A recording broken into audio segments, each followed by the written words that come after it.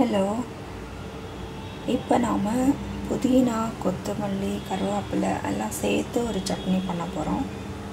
தனித்தனியாக பண்ணுறதை காட்டிலும் இந்த சட்னி ரொம்ப டேஸ்ட்டாக இருக்கும். இதில் நல்ல ஒரு ஹெல்த்தி ரெசிபி. புதினா, கொத்தமல்லிலாம் ஜீரணத்துக்கு ரொம்ப நல்லது. நிறைய மெடிசினல் வேல்யூஸ் இருக்குது. கருவேப்பிலை ஹேர், ஸ்கின்னுக்கெல்லாம் நல்லது. ஸோ எல்லாம் கலந்து ஒரு சட்னி பண்ணலாம். இதுக்கு தேவையான பொருட்கள்: புதினா 1 கப், கொத்தமல்லி 1 கப், கருவேப்பிலை 1 கப், அரை வெங்காயம், 2 டேபிள் ஸ்பூன் கடலைப்பருப்பு, 3 டேபிள் ஸ்பூன் உளுந்து பருப்பு,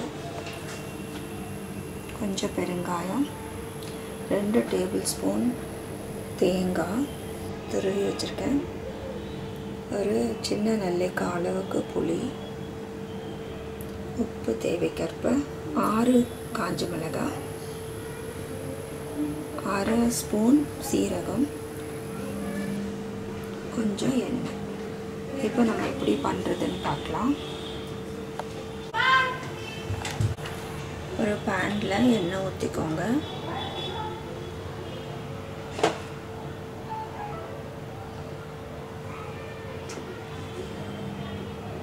எண்ணெய் காஞ்சதும் கடலைப்பருப்பு போட்டுக்கலாம்.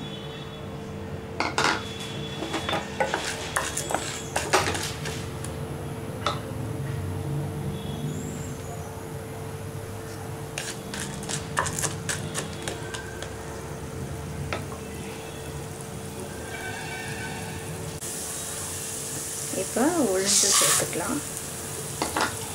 இது ரெண்டும் வதங்கட்டும்.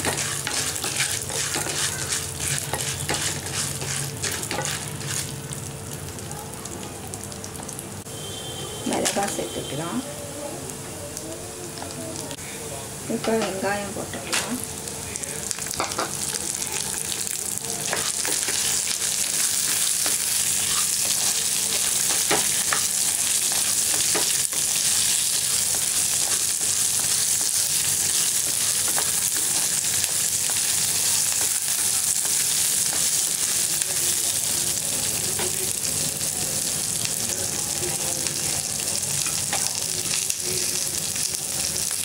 இப்போ தேங்காய், புளி, சீரகம்லாம் போட்டுக்கலாம்.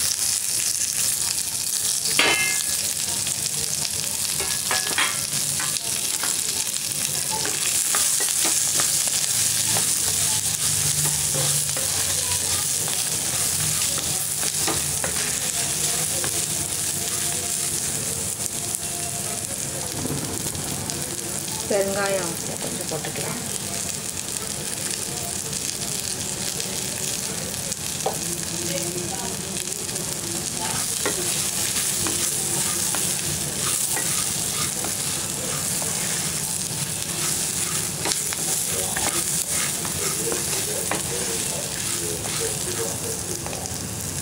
இப்போ புதினா, கொத்தமல்லி, கருவேப்பிலை எல்லாம் சேர்த்துக்கலாம்.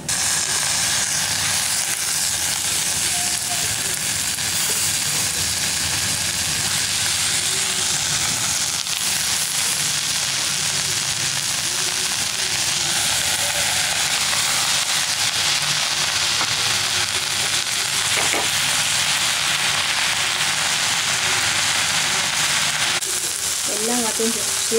இப்போ வந்து நம்ம உப்பு சேர்த்து அரைச்சிடலாம். சட்னி ரெடி ஆகிடுச்சு. புதினா, கொத்தமல்லி, கருவேப்பிலை சட்னி. இது வந்து சாதத்துக்கு, இட்லிக்கு, தோசைக்கு எல்லாத்துக்குமே நல்லாயிருக்கும். இதை வந்து நீங்களும் செஞ்சு பார்த்துட்டு உங்கள் கமெண்ட்ஸ் சொல்லுங்கள்.